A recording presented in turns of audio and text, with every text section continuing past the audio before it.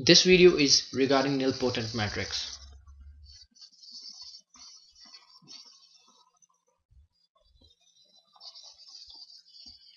Any square matrix, according to the definition of nilpotent matrix, any square matrix A is called nilpotent if A power m equal to 0, where this 0 is a null matrix. We can take an example of such a matrix. Let's suppose that we have A equal to 2 minus 2, 2 minus 2. Now I will square this matrix. If I find A square, I will just multiply this matrix with itself.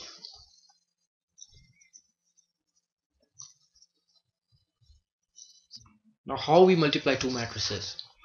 So we go like that. First row, first column. So it's equal to 2 times 2 is 4, and minus 2 times 2 is minus 4. So it becomes the very first element of the resultant matrix. And then first row, second column, 2 times minus 2 is minus 4, and minus 2 times minus 2 is plus 4, and again second row, first column, 2 times 2, 4, minus 2 times 2 is minus 4, and second row, second column, 2 times minus 2 is minus 4, and minus 2 times minus 2 is plus 4 here. And we get here 4 minus 4 is 0, minus 4 plus 4 is also 0, and we also get 0 here, 0 here. We get 2 cross 2 as a resultant matrix, and it's a null matrix. Therefore we can say that A is nilpotent according to the example that we considered, because A square is equal to 0 and this 2 is an integer, and according to the definition